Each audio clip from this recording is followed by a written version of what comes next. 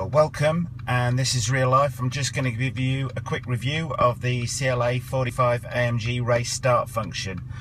First of all, I'd advise having it on sport mode, just so the thing doesn't turn itself off when you're doing this. You need to press this button here, disengage the traction control.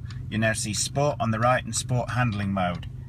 Press the little button down here to put it in manual. Okay, now I'm going to pull back on both paddles at once. Okay, you'll see race start has appeared. Pull right paddle up.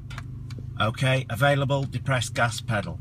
At this point you need to floor it, you don't need to modulate it, otherwise that'll happen to you. You really got to stamp on the pedal fairly hard. So just wait until there's nothing around and no sign of any traffic. Okay, press manual again, pull back on both pedals.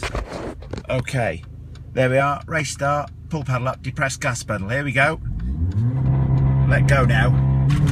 Okay, now the one thing I would say is right at the start, sorry I should have said it on here, on your control function using your little left hand buttons here, you want to make sure this is in AMG mode so you can see all the fluid levels, the temperatures of the fluids rather.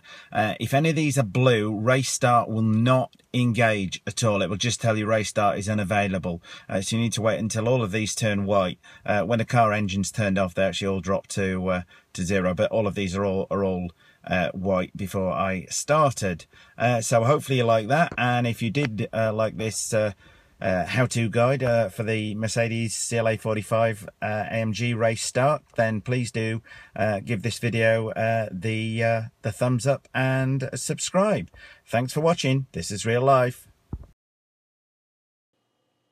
Hi, please click here to subscribe if you love this.